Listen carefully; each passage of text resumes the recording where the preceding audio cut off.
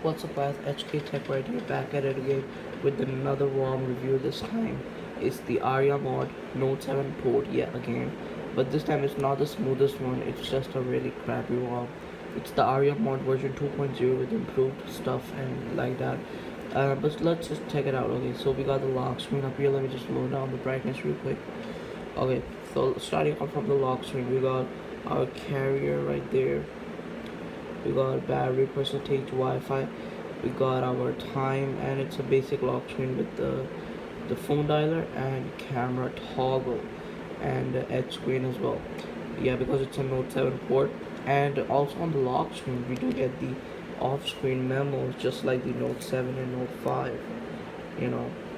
Yeah, and when you put the pen back it saved it. Okay, let's check it out real quick. And that's the off-screen memo right there.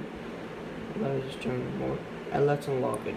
Bam. Okay, so this is the ROM, you know, the Grace UI, Grace UX TouchWiz, the new one which is going on. And as you can see now, with the one thing I hate a lot is when I pull down this notification bar, it comes like this. Why you need to go down? That I really hate that. And then over here on the bottom we got our let me just turn on the display. We got our Android version, device model, and network, battery level. Okay, one feature that I do like, it tells your Wi-Fi like speed when it's working. So if I pop up YouTube real quick, you see it will tell what's the speed being required for my Wi-Fi. Yeah, so that's a very cool feature that I like. And you know, the Grace UI normal stuff, those nice animations. And the nougat will be soon out for the A3 2016, so I'll be doing a review on that. Although the speeds are just okay, I've never tested out the calling, but it does work. I have tested out, it works. And even the sim works properly, network no issues.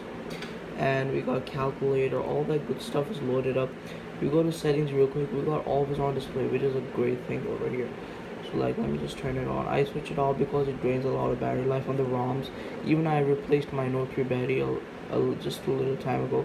Actually, the thing is I have power saving mode on, that's why it's not working. So yeah, I had it on and now it will work. And yep, and it works good.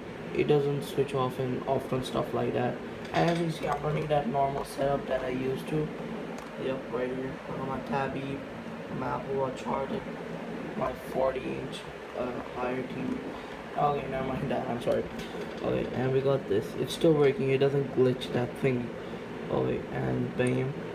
And it's really nice ROM. Speed wise it's good, everything works pretty much, internet and stuff. And other thing I like, it has also LTE bands perfectly working. Let me just show you internet works. Google, yeah. Okay, one more thing.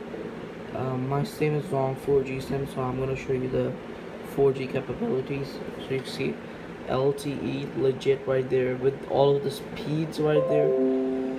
Yeah, as you can see, LTE. I don't have any LTE package or something like that, but still it works and the signals are really good. So LTE works on this one really good.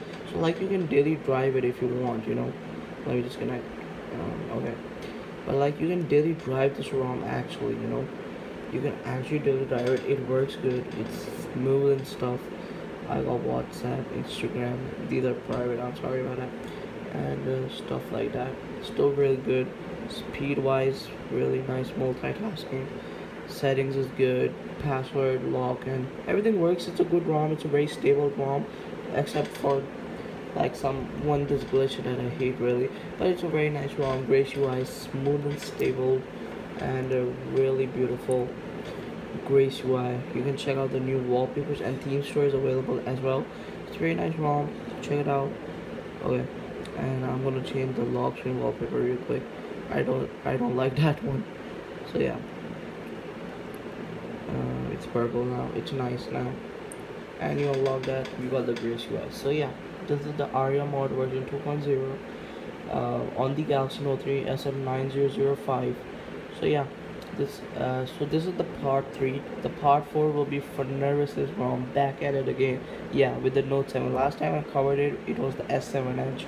This time it's the Note 7. So yeah, this is actually like 4 much contact. We'll see you in the next episode. Peace out.